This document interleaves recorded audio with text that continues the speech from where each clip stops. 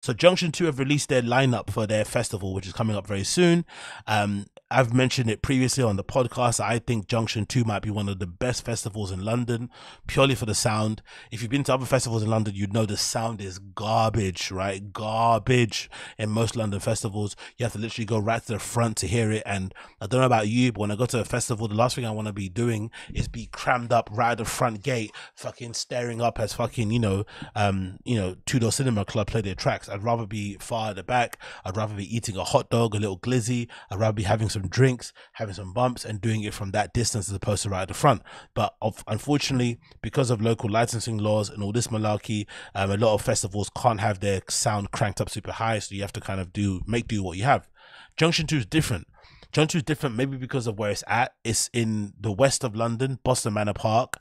Maybe those boroughs aren't as strict as we are here in like the east central side of fucking London. That might be the reason why. And the other reason why, it might be because the actual festival is in a park that's underneath.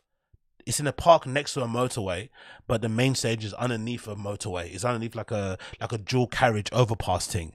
So because of that, they can really crank up the volume. And because of the dual carriageway that goes over the top of the main venue, you also get incredible acoustics. It kind of like traps the sound a little bit. So if you're looking for a London festival to go to and you don't mind traveling, especially because if you live in East, traveling to Boston Manor is a slog. I'm not gonna lie. Like I remember we went there a couple of years, and it's like a legit hour and a half journey to get from like East all the way to West, because it's like literally on the opposite ends of the fucking line and shit. So it's a really hard place to get to.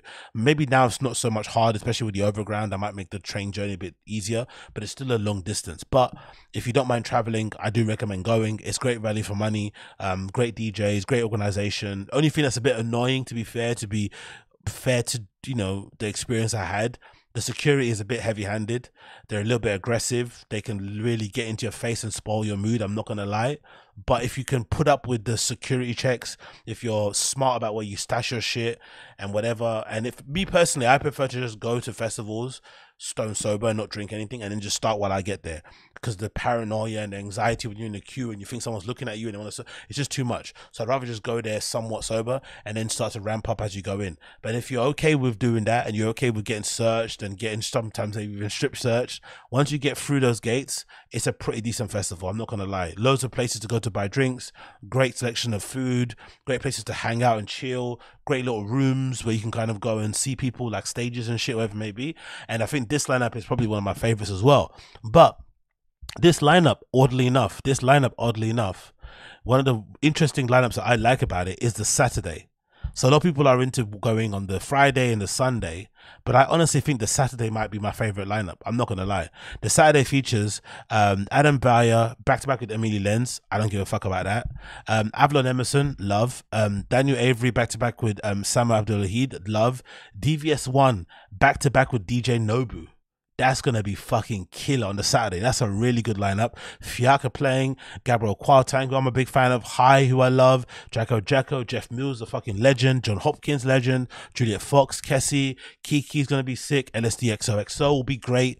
That venue, I think LSDXOXO playing his brand of like party dance music, electronic music, especially considering by that time I think the EP would have dropped. He's got loads of remixes out. He's been having an absolutely crazy last 18 months, I think. So that would be great to see him play in that kind of field or in that sort of environment. Mary Moxamia, who's an absolute killer, that'd be great to see. Oxtix, who I know.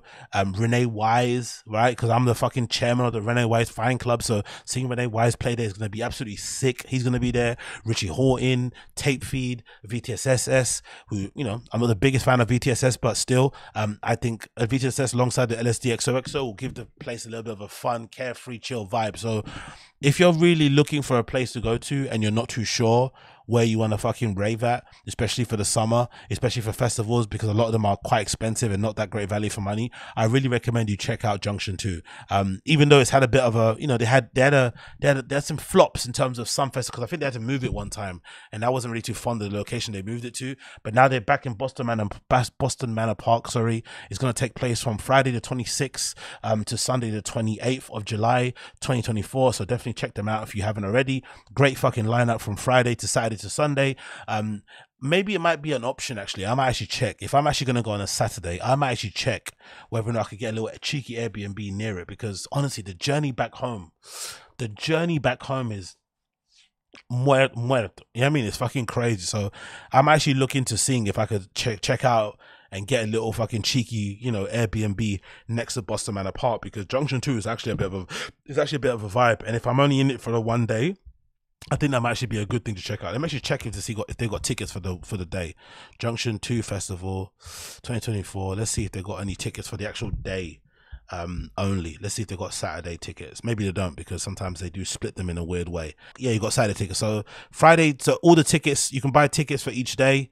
They're available 71.25 plus the £7 booking fee. Which is pretty decent. So you can obviously buy them separately if you want to as well. Third release already available, so definitely check them out if you are that way inclined. So pretty decent, especially if you're considering the lineup you're going to get for it. 70 quid for all those DJs playing is pretty good. I'm not going to lie. 70 quid for all DJs is pretty good. I'm not going to lie. Big up Junction 2.